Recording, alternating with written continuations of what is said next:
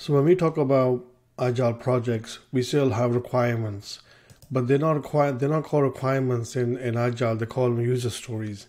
And all the user stories are normally contained within the product backlog, which is the responsibility of the product owner.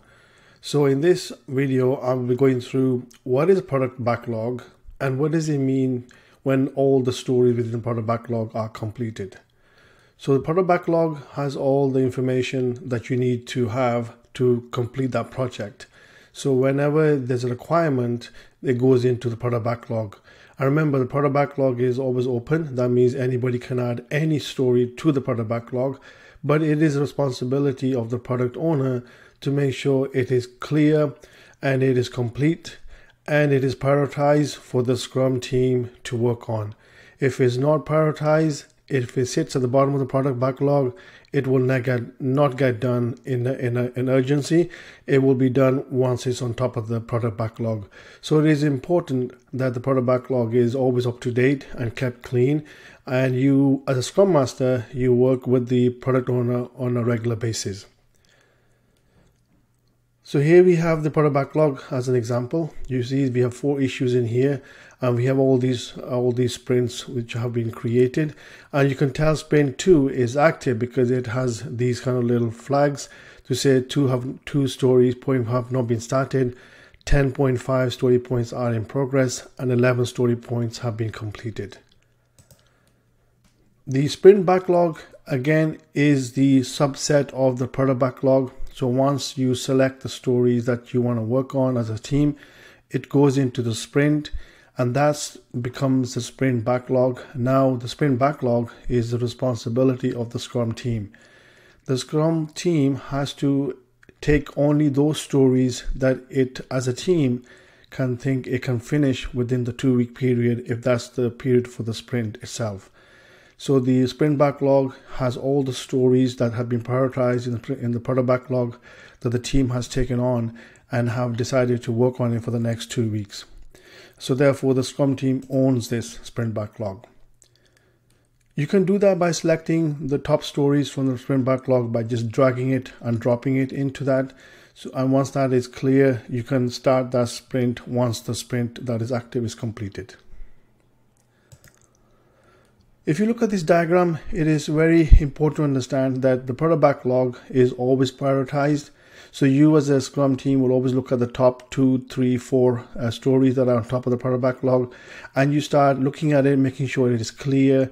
You understand how it's supposed to be done. As a developer, as a tester, you start understanding how to write the test cases for that user story. So at the end of it, you start preparing the next sprint. Meanwhile, the active sprint is the one that the team is working on, and they'll be finishing off in that sprint time period.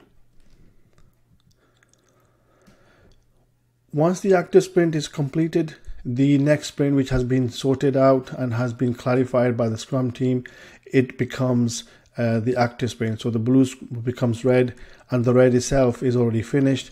And then another blue will come here to you start preparing the future sprint. So this cycle, rinse and repeat, continues until all the sprint backlog items are empty, is worked on and is complete.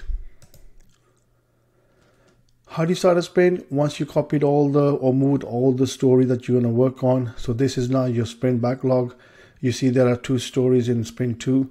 Once you have that, you have the kind of the estimates for it as well. You know who's going to be working on it.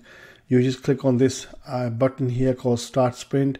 If you don't see it, that means you don't have the authorization to start the sprint. You may need to get access from the admin of the Jira board. But if you do, then you just click on that and you add the start date and the end date for that sprint, and you start. How do you complete the sprint? Once you see that the time is about to finish, you let the team know that the sprint is finishing. You make sure that all the stories within that sprint are complete, or if it's not complete, it will be moved over to the next sprint. So how do you complete the sprint? You see this button here in your active sprints. When you click on that, you'll see a complete sprint button here. Again, if you don't see it, it's because of you don't have permission. But if you do see it, you click on that and it'll show you that what you want to do with those stories which are not complete. And the options are that it'll say put it back in the product backlog, Or you can click on the drop down menu and you can say, no, I want that to go into the next sprint. And then you just say complete sprint. So in my Jira board called the Coffee Club, I can see I'm on the product backlog. I see the the backlog having 6 issues already. And on top of that, I have 1 sprint, 1 created. I have 6 issues in there as well. And I have the option to have this sprint started. And when I click on the sprint start, it asks me what's the sprint name. I can change it if I want to. 2 weeks is default, but you can change it to more if you want. It doesn't make sense to make it more than 2 weeks because you want quick turnaround for the team to do and get a feedback from the product owner. So you want to keep it at 2 weeks as a default. You want to start it and it gives you the default. So once you select the start date, because you said 2 weeks, it calculates it for you, and you can put here what the sprint goal is going to be. And once you finish with that, you just start it.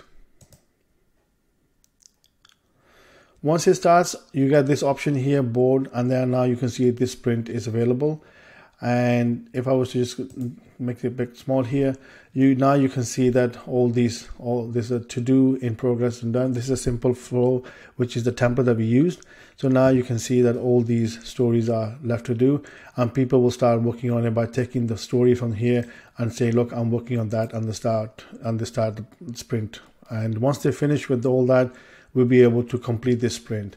So just imagine it's been 2 weeks now. The team has been working on all these stories. Some of these are already working and some of these are already done. So if I put that. So now you got all these kind of sprint in this state. When you fast forward. So if this is the state of the sprint after 2 weeks, the stories have not been completed. Only one has been completed.